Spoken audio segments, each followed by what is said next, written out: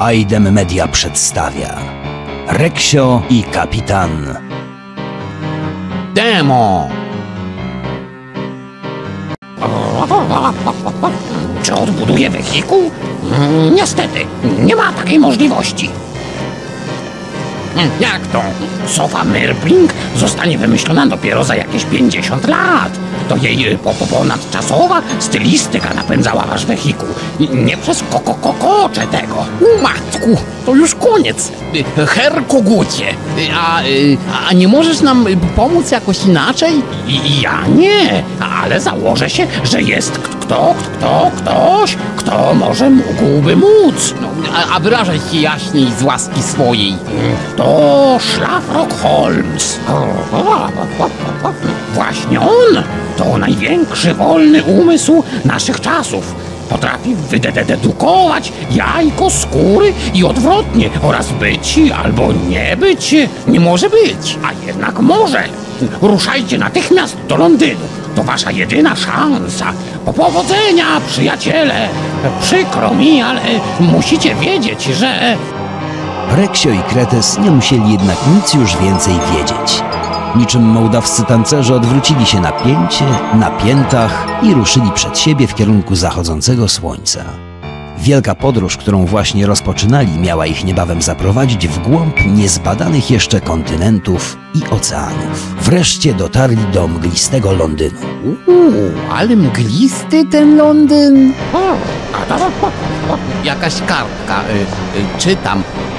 Prowadzę śledztwo w Paryżu. Adres do korespondencji Pola Marsowe 1. No co za pech. Bez sensu, zupełnie. Sens jednak w tym był i już wkrótce Reksio miał się przekonać, jak głęboki. Pokręciwszy się przez chwilę bez celu po okolicy, nasi bohaterowie ruszyli w końcu w stronę Paryża. I co? Tak się będziemy snuć przez cały czas po mapie? A gdzie jakieś zamierzchnięcie akcji? Być może, gdyby Kretes nie wypowiedział tych słów, wypadki potoczyłyby się inaczej. Aha, zwalcie wszystko na biednego Kreta. Tej nocy kanał La Manche był spokojny. W poszukiwaniu wrażeń Reksio i Kretes udali się na dziób okrętu. Czy gdyby udali się na rufę? A jak spadniesz? Nie podoba mi się, że ten narrator co chwila urywa w pół zdania. Ale teoretycznie mógłbyś spaść. Wszystkim wychodzi, tak? O! Nie mówiłem! Reksiu!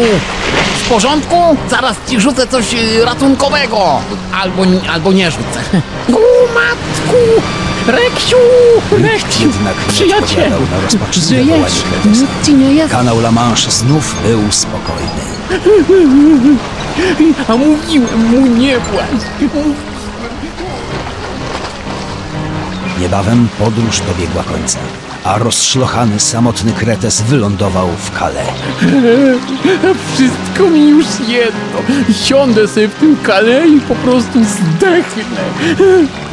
A był z niego taki dzielny pies i pełen wigoru był. A może nadal jest? Nie wytrzymał narrator. No ty pleciesz mi tu, kiedy ja rozpacza. Przecież widziałem, jak pożera go wielka blaszana ryba. Blaszana ryba? No przecież. Ej, co ty mi tu imputujesz? Zaraz. Czyżby to był jakiś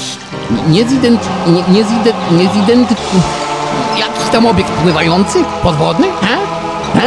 Bardzo możliwe. Ale jaki? Niezidentyfikowany. Może ktoś jest w stanie coś na ten temat wydedukować? Szlafrok Holmes. Ty to powiedziałeś. Reksiu, zaklinam się, rozwiążę tę zagadkę i uratuję cię. Paryżu, pośpiesznie wyruszam do ciebie. Rzekłszy to, Kretes pospiesznie wyruszył do Paryża. A że Paryż był akurat całkiem niedaleko, w południe Kretes stanął u jego bram. Wow! I zachwycił się jego arcypiękną sylwetą. O! I trwał tak w tym zachwycie dopóki nie zrobiło się zupełnie ciemno. i nic już nie było widać. Co to ja miałem? Odszukać Holmesa. Adres Pola Marsowe 1. To nie powinno być trudne. Kretes zagłębił się w gmatwaninie uliczek Paryża, miasta, które nigdy nie zasypia. Tylko czasami. Na przykład dzisiaj. Miasto, co nie zasypia nigdy, tak? A ten to co? Nie tutejszy. Może to tu, ale jaki to był adres? Pst, jak się na mnie kliknie, to mi się z głowy wysyłają przedmioty, które można wziąć i gdzieś użyć. Tylko nie mówcie o tym Molly, dobra? Dzień dobry. Alo, monsieur listonosz, czy wie pan może, gdzie jest adres Pola Marsowe 1? Może wiem, ale nie powiem. Jestem kretem w potrzebie. Niechże pan ma litość. No dobrze, ale najpierw musi pan dostarczyć tę pyczkę na adres Pylabywykowe 5. Pylabywykowe 5? Nie, Pylabywykowe 5. Teraz rozumiem. Proszę o to pyczka. Dobry wieczór. Mam paczkę dla państwa. Na Pola Marsowe 5? Tak, właśnie tak. Na nazwisko Werner? No, chyba tak. Muszę zostawić przy drzwiach. Musi być, że to moja nowa maszyna do pisania dotarła. Doskonałe wyczucie czasu. Dostarczyłem paczkę. To powie mi pan teraz, monsieur, gdzie znajdę Pola Marsowe 1? No dobrze, umywa to umywa. Za moją furgonetką jest przyjście do okolic Bystylii. Musi pan dotrzeć na zaplecze czerwonego młynka. Tym znajdują się Pola Marsowe 1.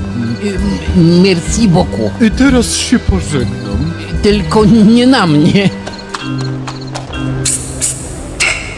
Musisz nam pomóc. Wasza bagietka, panowie. Olana. Ja wierzę. Miniam. Pyszny. Powiedzcie mi, panowie, gdzie są Pola Marsowe 1? Za czerwonym młynkiem. Ale znamy skrót, który może cię zainteresować. Zamieniam się w słuch. Znajdź czerwone drzwi, zapukaj 3 razy i powiedz: Pascal, po prostu gotuj się do drogi. On cię zaprowadzi. Puk. Pascal, po prostu gotuj się do drogi. Już jestem gotów. Zapraszam do środka. To tu. Żegnam.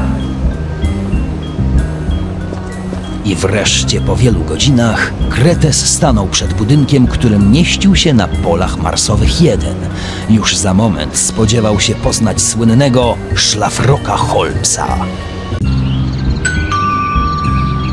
Bonjour, szukam pana szlafroka Holmesa. Co? Zapraszam na górę, gdyż nie słyszę. Proszę skorzystać z drabiny, winda nieczynna, schody również. Drabina na szczęście okazała się być czynna i Kretes, chcąc nie chcąc, zmuszony był z niej skorzystać. No to alleluja i do góry. Wreszcie po wielu trudach Kretes pokonał kluczowy etap wspinaczki. Kluczowy? A przypadkiem nie finalny? Nie! O matku, ja nie mogę. Nie mogłeś mnie jakoś uprzedzić? I co dalej, ja się pytam? Dalej Kretes musiał wspiąć się po schodach. O matko, jak to jest, że kret musi harować jak kret, a tymczasem Reksio sobie najpewniej odpoczywa na dnie wygodnej, blaszanej ryby. Tymczasem Reksio wcale nie odpoczywał, a wręcz przeciwnie.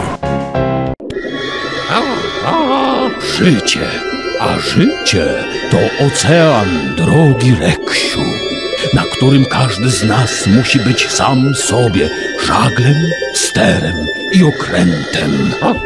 Tak, rufą też, ale ja wolę być dziobem, pruć fale losu i nigdy nie oglądać się za siebie. Witaj na Nautilusie. Jestem Kapitan Nemo.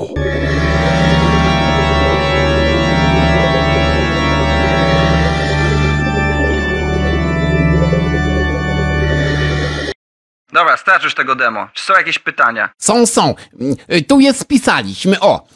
Może niech narrator je odczyta i dajcie jakieś dramatyczne obrazki. Proszę. To te tu? Mocne. Moment, a czy Nemo mógłby je podbić organami? A nie znudziło się wam jeszcze? Nie, niech podbija. No już jedziemy, bo się miejsce na płycie kończy. Dlaczego kapitan Nemo połknął Reksia? Wcale nie połknąłem. No, ale tak to wyglądało. Czy możemy porzucić tę akademicką dyskusję i przejść do dalszych pytań? Wcale nie. Wcale tak. Czy szlafrok Holmes wydedukuje? Czy odkrycie piramid w Egipcie to przypadek? Gdzie znajduje się tajemnicza kraina Shangri-La? Czy kret i pies mogą jeździć na słoniu? Czy można kopać norę z półobrotu? Gdzie pogrzebana jest kolebka cywilizacji starożytnych Kretonów? I czy właśnie tam jest pies pogrzebany? Skąd wzięły się czarne kury na wyspie piratów? Czy Reksio pozna miłość swojego życia? Co czeka Reksia i Kretesa w domu? Tego dowiecie się z pełnej wersji gry Reksio i Kapitan Nemo. Gry.